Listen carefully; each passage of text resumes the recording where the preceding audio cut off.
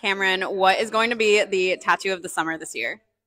I think ornamental or floral spine pieces. I've been getting a lot of those lately and I love doing them and I think they're perfect for summer. So I think those.